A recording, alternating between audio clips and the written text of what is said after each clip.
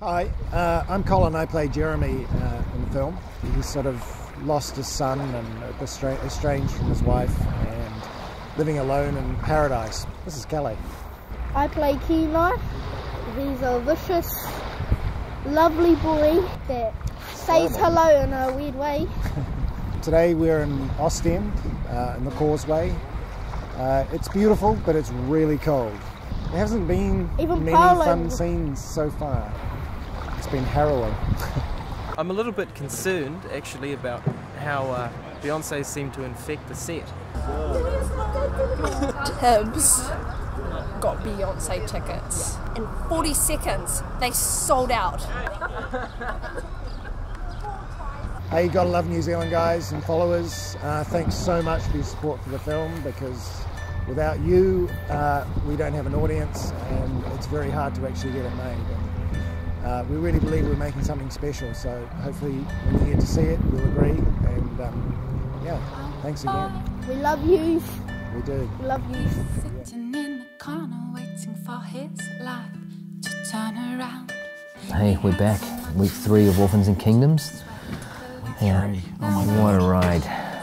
Well, where do we start? We've been in the same... We're over the honeymoon. The honeymoon period's over, We're yeah. into the serious work. It's hard work now. And we've been in the same house for nearly 3 weeks. We're all going a little bit stir crazy, you know, we need a change of scene. Lighting, it's really challenging because of all the reflections. So much drama. And there has been some drama. Oh my goodness, there's been so much drama. Good drama on screen, but boy, it's taking its toll. Oh, last night, an actor went absolutely AWOL. We were like, they're on first thing in the morning, at 9 o'clock in the morning, what are they going to do? Nowhere to be seen or heard. And this actor, the last one under the sun, who doesn't carry a cell phone. Our greatest myths were confirmed. Drinking with Waiheke locals. Caught up with some buddies on the ferry. Kia ora, Waiheke Island. Hadn't seen for a while. Represent. We had a scene which we decided was cursed, so we had to change the scene number. But every time we went to shoot it, something would happen, and the other night we had a power cut. It's really not very easy to shoot in the dark. So we've rejigged the scenes. We're going to do a little intimate scene in the bathroom, I think, and someone's coming out to fix the power lines. It's quite weird. I can't see anyone. I could be just standing in the dark. And we had an actress, our lead actress, fully sick. We actually had to stand everyone down, which is something I've never done before. Yeah. We slid the whole crew down for a day. Fortunately, it was a beautiful sunny day, and everyone went fishing and drinking wine in Waiheke. But there's basically nothing that's not quite intense yeah. At the stage of the shoot.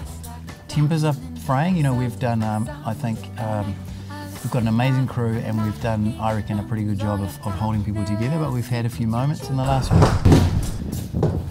Hear that? Things are falling down. Our cinema... Bloody lighting department!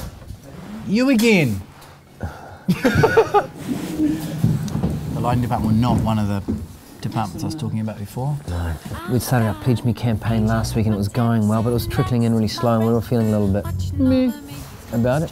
Yeah. But then, in the middle of the darkest hours, we got some good news. That was pretty positive, eh? We got halfway. That's a pretty big achievement. It was massive. Yeah. It gave us a bit of little fire under our arse. We went, yes, we're going to do this. When you're constantly looking, seeing, okay, who's pledged? Oh, we've gone up $20 today. Holy shit, we're only 10% funded. It's pretty scary. So yeah, getting over halfway in the crowdfunding campaign was pretty awesome. No, it was bigger than awesome. It was amazing. So thank you to everyone that's pledged so far. We are so grateful. And an very anonymous person who pledged. Like a huge amount of money. One of them was a really big amount of money, and they were anonymous. They could have got some dancing. They could have got a ride on my Vespa. All sorts of action. No one's got the dancing. No. What the hell's wrong with our dancing? Maybe because we're really uncoordinated.